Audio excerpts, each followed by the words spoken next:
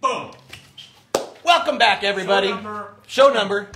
The numbers are getting big. 935, I think. God. 6. I don't know. That's a lot. You know what last week's guest was? Adam? No, that was the week wasn't before. last week. Oh, was that 2 weeks ago? Yeah. No. The football player. Oh, yeah. Femi or No. the other Come on.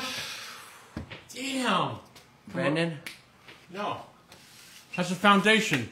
Do I gotta look it Yeah. up? Reggie. Reggie was awesome. Reggie was good. Wow. And he had a good time. No, Reggie was awesome. What's Reggie's last name? Stevens. Yeah, Reggie Stevens. Yeah, he was and the a Reggie good guy. Stevens Foundation is a gigantic part of our community. Yeah. That was a And fantastic and it was really cool. thing. Right? You know All what? the time. You know what blew me away about Reggie Stevens is that he pretty much donates his time to help his these foundation, kids. yeah. To help these kids Yeah. be better athletes, be better students, Yeah. and to learn how to sell themselves to colleges. And it was such a refreshing thing to see that. That's Right. cool. Yeah, and the success he's had. Yeah. It was cool. So that if you want to watch that or go to the podcast, you can see that on Santa Cruz Waves if you scroll down the page. And the week before that, The week before there was that, a show where we had some technical difficulties. It was called Tequila. And and we had Adam on the show, but we decided that we were going to do a rerun, and here we are tonight, which is awesome. So show number 930, what? you put that very mildly, TC.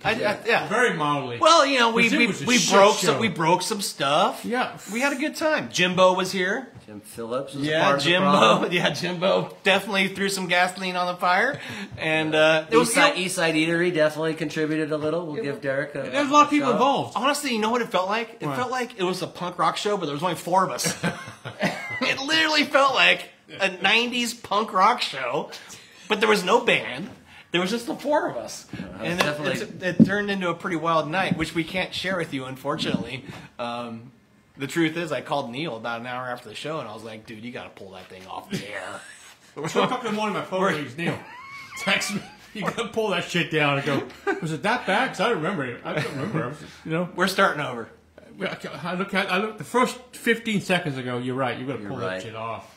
Well, Adam, welcome back. Yeah, thanks. We've had you on the show. Yeah, I think yeah. that's probably like 4 or 5. I mean, I've been here with a couple other people before Well, and stuff. and we- we've done it down in the radio station Exactly. a couple times. You were here with VC. We did the Point Break Live Break thing. That Live. was really And you fun. were here with Marcel. Yeah, Marcel, piece of work, you know. And I'm sure everyone's really happy to have him back in the neighborhood. Oh, Yeah. it's awesome. Is he back? Well, I mean, he's larger than life. He might live over the hill, but you think he's here.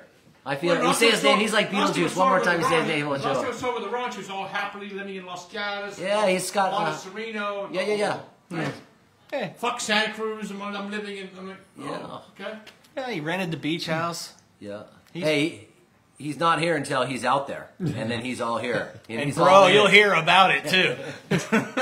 Well, welcome back, Adam. Thanks, DC. Glad to be back, man. So, just to fill in everybody on the who's watching, Adam, you are a local, born and raised in Capitola, right? Yeah. Raised in Capitola. You started surfing young. You worked your way up through the amateur ranks. You had the sponsors. You had the trips. You had the trophies. Yeah. You did it all. And then got the steep backside of the cliff to it on the end of it. Well, I mean, I know the ride up there is amazing. Yeah, it's a lot of fun. A lot of fun. You're traveling. But You know, were good checks to are all- coming in. You were good to all the people on the way up. Oh yeah. Look, I had a great time, you know, and I wouldn't have wanted to do anything other than what I was doing, you know, at the time. But in hindsight, yeah, I probably could have diversified a little more and not been say strapped into my life in surfing, you know, because your degree in surfing doesn't mean anything else outside of surfing. So True. just trying to, you know, as you get older, you go, gosh, you know, I was all in on this, but you know, I see some of my friends now. Like Sean Burns, for an example, a guy shreds here, local ripper, but works at O'Neill's, got a degree, went to San Luis Obispo, you know, got a degree in school, and look, now he could win the contest and run the business and run the show. So, when you say that, you say like I would have done some things differently with your surfing career. Well, no, I think I would have taken some of the opportunities given to me had I been able to do that again. You know, there's some opportunities that I had that I really didn't take seriously at the time. Opportunities as far as business or Business, like working for education? Novak, a perfect example. You know, I ran a surf magazine before. I tried to make a surfboard company. You know, I've had a lot of failures But obviously, without those, I wouldn't be where I am today. Not that I'm doing really well. You know, I'm still sort of struggling. But my point is that I would have liked to have had, stayed around some of these guys longer to get a good degree from them. You know? Right. Because, I mean, that's all it is. My degree in school was, I didn't have it, but you hang around Richard Novak or Pat O'Neill or Randy French long enough, you're gonna get some really good, information. And I get that. Because I did that. Yeah. You and I ran in the we're close to being the same age, Yeah. and we ran in the same circles, and we pretty much had the same people in our lives, and Yeah. that was my I mean, I went to college, Right. but my education was working for the people like you talk about, Yeah. and then listening. You got street location, you got education. It's kind of like the school of hard knocks. You know, it's you learn an industry, and then you work your way up through the industry. Nowadays, a lot of pro surfers are coaches like Galley and people. They move on. Yep.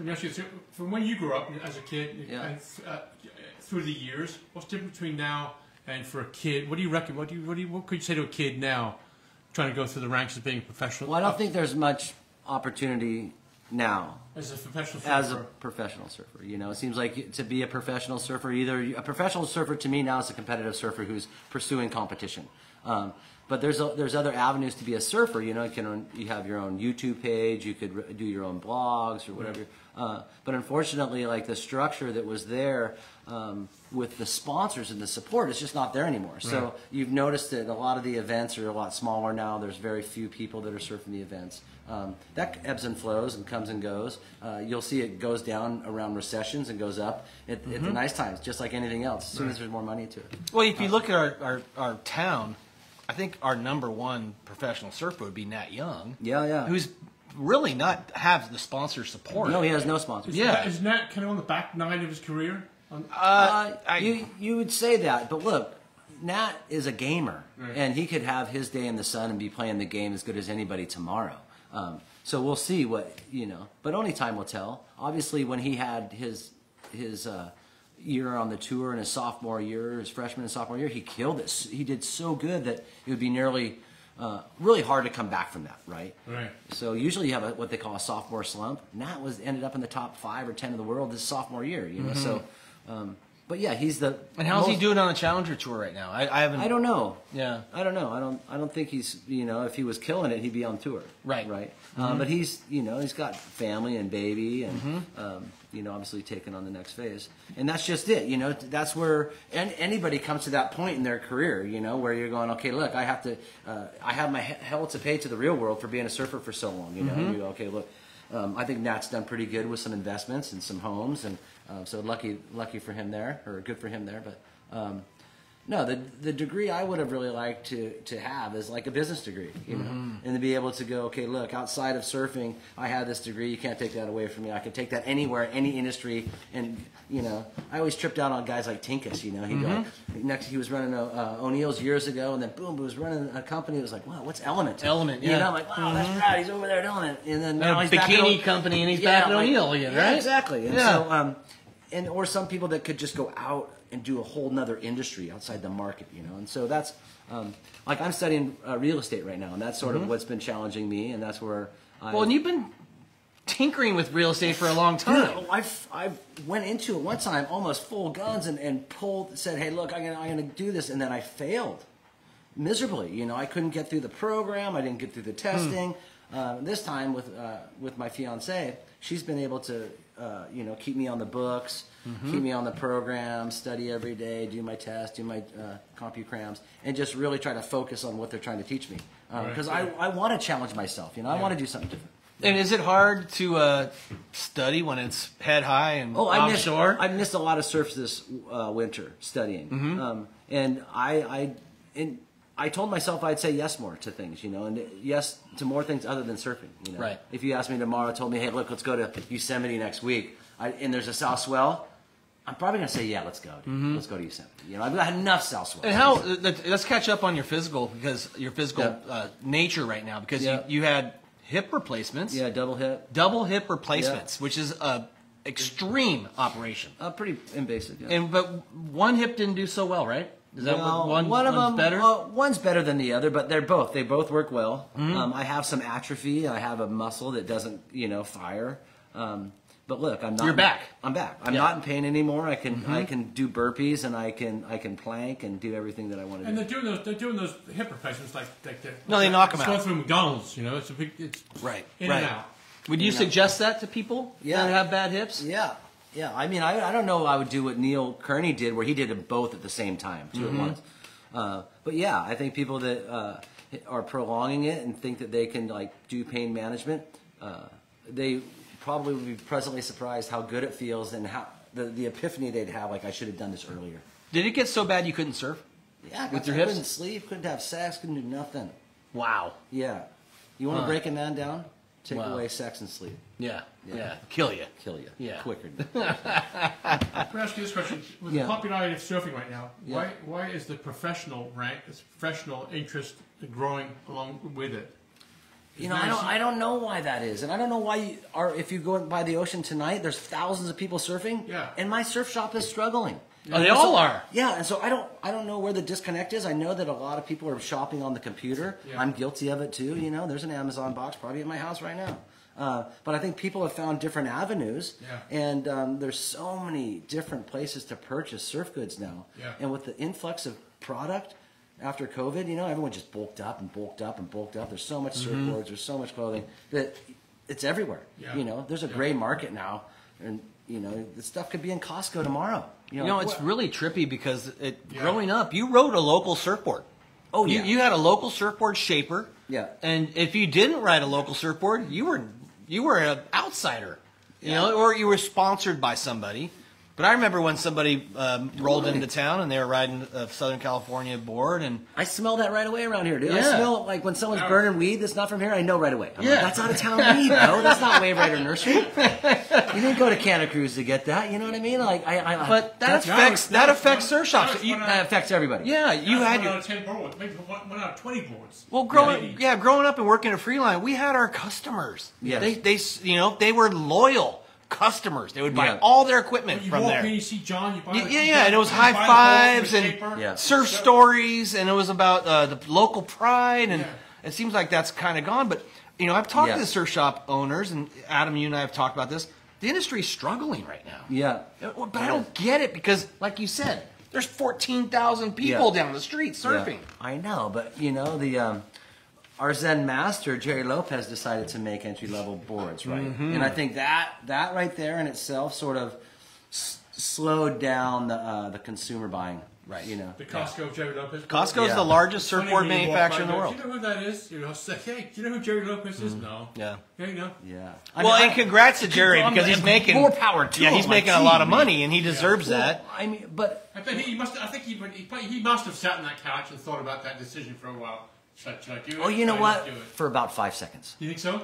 5 seconds. He saw zeros and he went, you know what? This might be the biggest, Yeah. investment I've ever. If we were to talk to Randy French, the founder of Surf Tech, Yeah. he worked with a bunch of different shapers. You know, he was one of the first Him ones too. to have a Yeah. license branded. Where Robert August was one of his big Yeah. guys. Robert August loved cashing those checks. Yeah. Oh yeah. Loved it. You know, and so a guy like Lopez loves to cash those checks. Yeah. And just hearing like his struggles with like Lightning Bolt during their heyday, and now he's able to cash out. I'm stoked for Jerry Lopez, But it's just unfortunate when you see the majority of people are riding that board, and then there's the mom and It's pop. affordable, It's cheap. Well, no, believe it. Right. I have 2 of them. I have 2. You want to come borrow one? I'll let you one.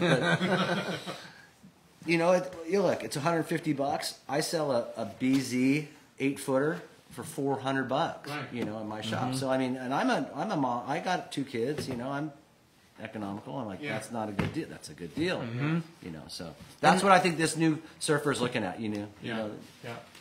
Well, you always rode very high performance surfboards. Yeah. Oh yeah, I like A lot of Colettas. a lot of Colettas. Yeah, Colettas, John Carpers, Merricks, all of them. Yeah. Who's your favorite? Do you have a favorite? Well, right now I'm riding Pizels. A lot of Pizels. I'm riding some Channel Islands. I like Britt Merrick's boards.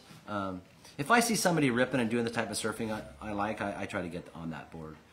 And then just fluff it up for a guy who's 53 and gotten your hips. Okay. Well, you mentioned Britt Merrick, and I gotta say, I give that guy a lot of credit. He's at every contest. Oh yeah, the You guy's know, getting like, around. yeah, he's really into it. Yeah, well, and it looks like it's a rider-owned brand now. So it does, yeah. It looks like a rider-owned brand, so a lot of those guys have an invested interest in the company, and they all shred, and yeah, it's killer. It's really fun to see. We're talking about Channel Islands for those Yeah. who are tuning in.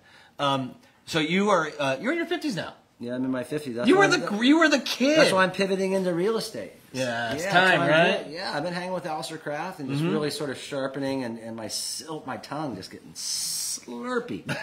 So are you in Alistair? Describe the word slurping. What's a slurp? Well, I mean, you have to have a somewhat of a small gift for the gab, right, in this business. That. Well, I mean, to a degree, but you got to get the right verbiage when you're in real estate. You know, you have to know the right, you got to have the right terminology. So that's what I've been working on. You're the most stoked person that anybody could talk to. I mean, I'm not stoked at home, but I put on a pretty good front out here. Well, I mean, a successful real estate person is based on their network.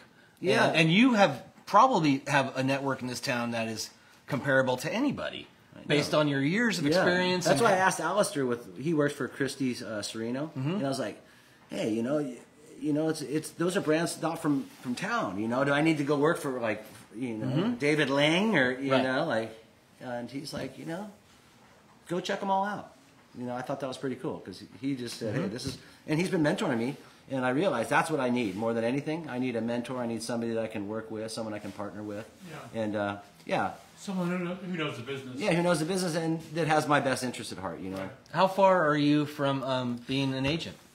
And I take my test next May. End of May. Like, and I'm Are already you nervous about that test? Totally nervous. I've already considered I'm already failed it in my own mind. I'm already I'm neurotic about it. I've already thought, okay, I failed it. I'm already thinking I'm going to take it the second time because my comprehension when I take the test, I'm about 65-70%. That's barely passing, right? At the second time, I'm at 95%. So there's that. So I'm. If I don't take it if I don't pass it the first time, I'll pass it the second time. Yeah. Right. If not that, the third time. You know. Right. Yeah. Earlier we were talking about some friends we grew up with. Yeah. That are almost homeless now. Yeah. But you were pretty. You talking about Nat Young getting his stake in the ground. You did that. Yeah. I got a house pretty early. Yeah, you got a house pretty early. Yeah, it's and you got to feel pretty good because you can stay in this community that you were raised in. And that's I know that's amazing. Really, I mean, I shouldn't be able to. I work at a surf shop. I shouldn't be able to afford where I live in the neighborhood I live in. But I've had a house for 20 years, so I'm pretty lucky. But yeah, totally. I mean, I see a lot of friends of mine, man, that are. They're not drinking beers because they're happy right now. You know what I mean? They're drinking beers because they don't have a place to go. Their house is gone, and there goes the fucking neighborhood too. You know, like every place they had to rent is now $3-4 grand. They can't afford to live here. So I feel lucky in that sense, and that's why, I do help out a couple local guys too.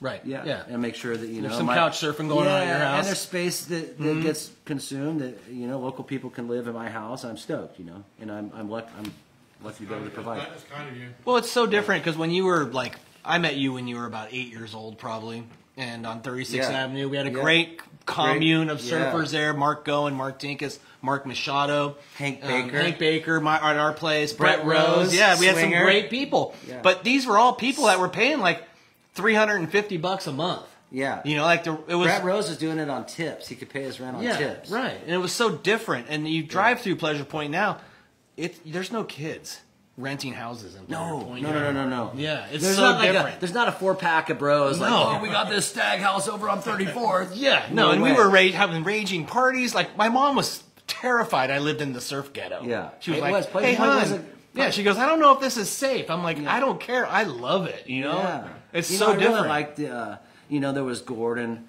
there was Bobby, the he, she. It was like they had so many different characters up there, and you could be yourself. You could be Acid Dan with a parrot on your shoulder and just walk down the neighborhood, and people are like, "There's Dan." Right. It was very different. Very, very different. There wasn't $100,000 cars in every driveway. There was $500 cars in every driveway. It was a totally different. But you know what? But the people who are out there now don't get that. No, but look, nowadays I like that. I go down there. It does suck because I don't know anybody. Yeah. But my daughter can walk down the street and not get accosted. Right. Right. My mom and my grandmother could walk to Pleasure Point and not see something terrible or hear something outrageous. So that the gentrification or whatever it's been. It's like it does suck, but there's positives to it as well. You know. Well, and congratulations for getting your house. It's beautiful. You're 2 blocks lucky. from the beach. And, lucky. And I feel the same way. You know, it's I work hard. You know, I always had this theory. Maybe you can agree. There was a time in Pleasure Point that there was a lot of colorful people at the guardrail. Yeah. At First Peak. That's nicely said. And there was kind of two factions. There was the faction that looked at the ocean and were stoked on people catching good waves. Yeah. And then there was the faction that looked at this cars and bird dogged everybody with a tall boy. Those guys don't have houses. No, they don't. Yeah, the guys that looked this way, a couple of them they pulled it, you know, Yeah. and they're still here. And it's a really unique analogy, Yeah. and probably every surf spot in California would be the same way. I would think so. I think every coastal community that was, had surfers living in the 70s and 80s, that once the 90s came in the 2000s, it was next level. And if you weren't prepared for the storm, you weren't a part of it, you know. Yeah.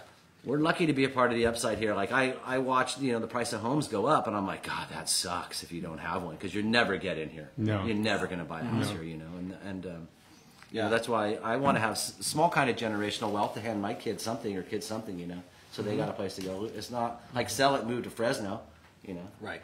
Well, I was listening to a radio show today, and this guy was complaining about the cost of houses and how no one can buy a house. And I immediately thought about all of the people that are going to inherit these houses.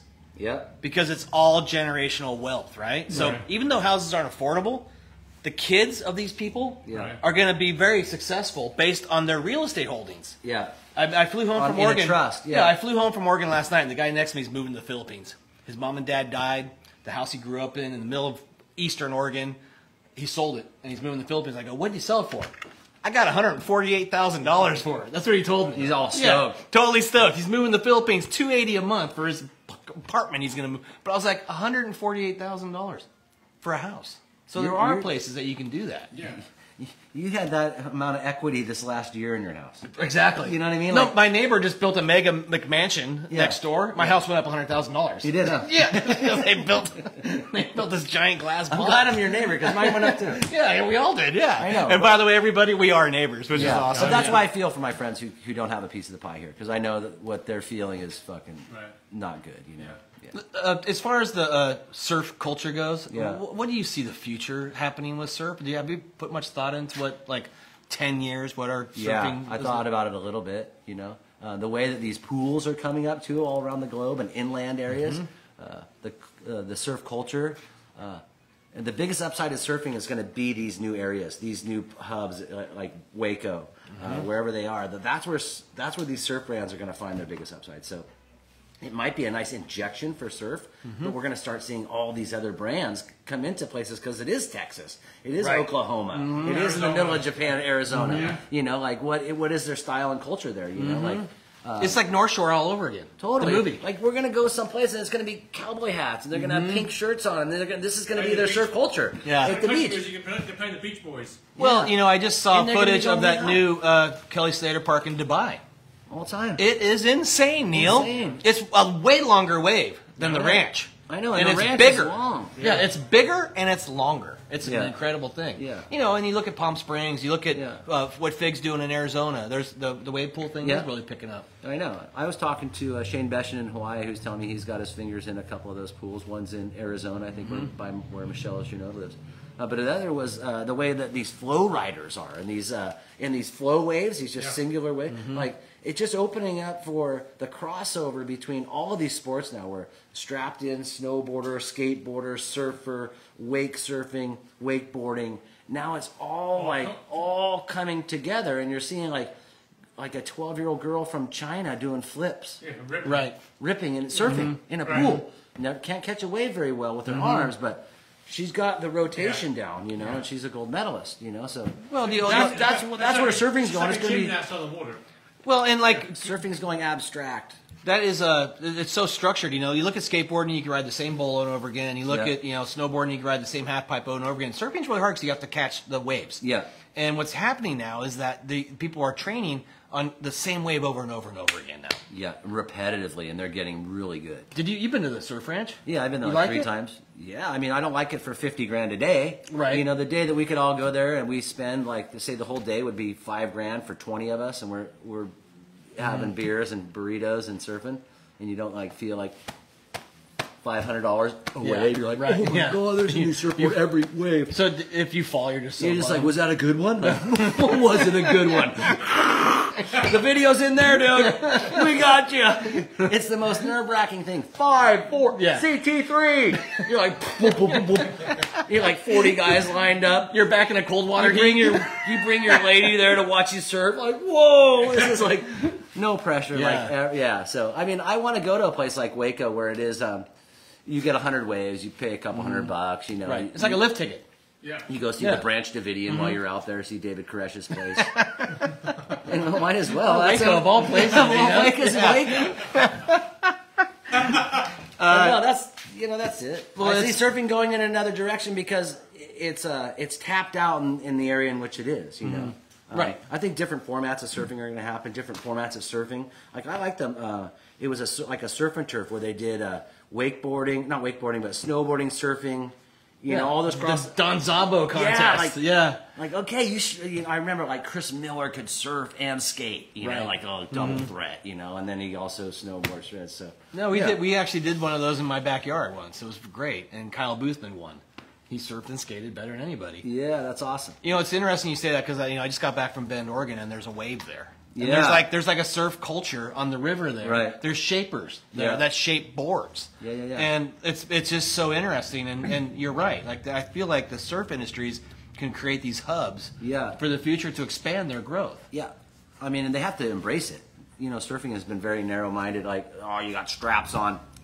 You know, you know, you're like Garrett McNamara. Nope, we don't like that guy. Oh, sorry, no. Yeah, Laird can't take a picture of him. He's got to, you know, like, got to sign the waiver. You know? So it does, like, surfing is gonna like, and look, everyone's thirsty for surfing still. You know, like I said, it's thousands of people out in the lineup. Something's gonna give. We'll find something in the future for surfing that, like, obviously the publicity's out there on it. You know, but it just hasn't translated.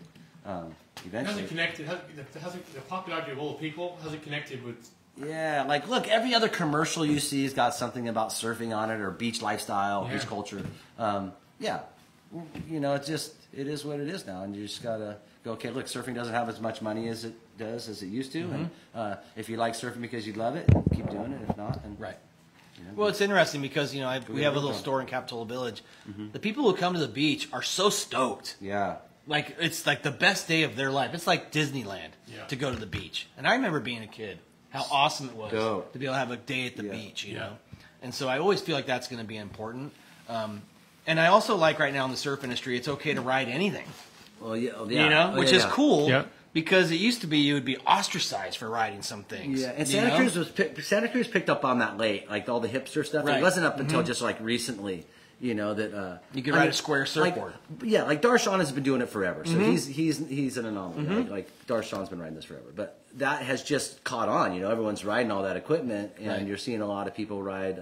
You know, like no fins, twin fins, single fins. Yeah. You know, and you know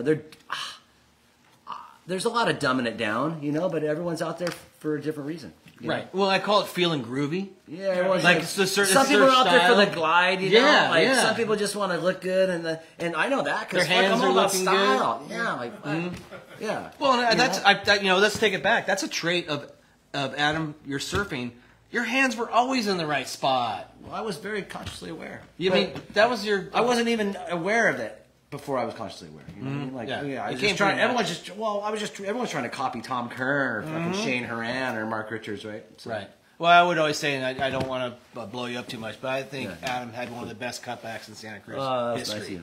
I can barely do one now. Well, but I will say that I just feel like your front side roundhouse was just a thing of beauty. Well, if you watch a lot of the pros too, you see that they had one maneuver that they were able to score. Like even not to put myself in their But look at how Parco or McFanning, they just had a good rap. You know? Right. Yeah, and on rail, and pushing hard. And, yeah, so I got to, I like that type of surfing. Richard Cram style surfing. Yeah. Right, and then you would come out of that and be right back on rail again. Yeah, and then that was, I think, the key to your success. Is he senior enough to see? Absolutely, we'll do it right now. Yeah? What, well, ARP? No, not yet. We have 2 questions for our guys.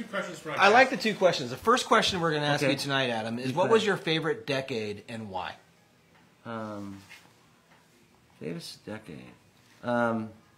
It's got to be the 80s for me.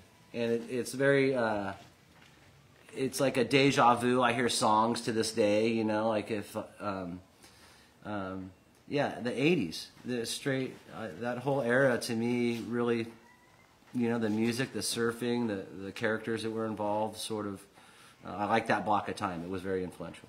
And that's a very common time to hear because it was such a pure time to be in Santa Cruz. There was all the problems that we have here in this town. 90% of them didn't exist in the 80s. It was. I feel like that was the end of like pure Santa Cruz. Yeah, but you know, I do look back and go, we ruined some guys. Like our group, we traveled in like 5, 6, 8, 10 guys, right? Surfers, like the nightmare. So the older group goes, there goes the neighborhood. You know, these guys in pink wetsuits, little surfboards, and fucking chirping. You know, and so I was absorbed in it. I didn't realize what we were doing. You know, I just show up in photos and just well, there's people here. Like fuck, didn't even know. But, so now I see that. You know, I'm that guy outside. Here comes 6 kids, 2 filmers on the beach. You know, and they're and I'm. It's their time. You know, I just paddle down, or I want somebody in a wave and get one wave. I'm out of there. Yeah, but it's good that you know that because there's some people that get real grumpy. Well, I remember. I remember. You know, I haven't forgotten. You know. Well, and you were in the 80s. You were frothing. Well, yeah, and all of our whole group was. You know, you would surf like 8 hours a day. Yeah, we just surf all day. Yeah, it was insane. Okay, that was so one question. On top of that, the next one, Neil, give it to him. Give us your favorite day surfing that you've ever had. My favorite day is surfing.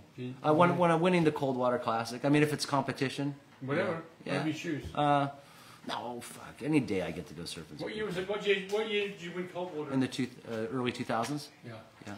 How much was that? That was a pretty good payout that day. $5,000 or something? What yeah, did you get? 4 or 5 grand. Yeah, maybe. Yeah. Fuck yeah. Did you spend it all that night? I mean, some of it. You pull a flea? No, but I've been to a couple of Flea's parties. He'd throw a heater. Yeah, you know, Flea was famous for ruining all of his winnings. Yeah, I just rent a room at the Dream Inn and just throw the furniture out the window. Those are some scary times. I think I was just thinking about what you're saying about surfing. The first days I got to surf with my daughters, I think, were the most gratifying. After doing it for myself, that's the best time. Yeah. You know, That's really cool. Yeah, I think it's a lot of fun, and just surfing with kids, you know. And then I was going to ask you: is there anyone that you want to thank for helping you out, or people that? No, I got all kinds of them. Yeah, a couple of them that you want to just give a shout out to. Yeah, Maya Negre, my mom, Jeannie Pifferini, Alistair Kraft. Yeah, you know, the people that put up with me, my kids, my neighbors, Richard, my mailman. You know, the people that deal with us every day. You know, I like to thank those people. I saw Meyer class the day that we were, a couple days ago. I was going to go up to her and say, what happened? Sorry. I just didn't say a word. I just said, "Hi, good morning. Nice to see you." No, I want to thank too the people that have given me the who did things for me. Like this guy David McIntyre did a lot of cool stuff for me. Doc Scott's done rad stuff for me. I was really stoked to work with Richard Novak, Randy French, working with Pat O'Neill. Learned a lot of stuff with those guys. Yeah, I just feel pretty fortunate that I was able to, you know, be in Santa Cruz at this time. Was able to meet all the heavy, really iconic locals, you know, from the 70s and 80s, and was a part of a nice little group. And I had a great block of time, like you said, during the 80s and 90s. And now it's awesome being a little older and seeing what these kids are doing and surfing now. I just wish there was more future there for them. You know? Barney was in your life. Barney was one of my best buddies. You know, we were polar opposites. You know. And yeah, I miss him. I miss him a lot. You know, I miss Vince Collier, Barney. Like a lot of my best friends have passed away. Yeah. Well, you used to live with Wally. You lived at Walt's house. Lived at Wally's. Yeah. all those guys. That would be a fun event to run. Not so much to a sad memorial event, but have like bring back the No Chord Classic and have it like a memorial. So there is like a day that we're the Day of the Dead. Like one of those. Yeah. Have a fun. That'd be fun. Celebrate the life of somebody. Yeah. That would be fun. Yeah.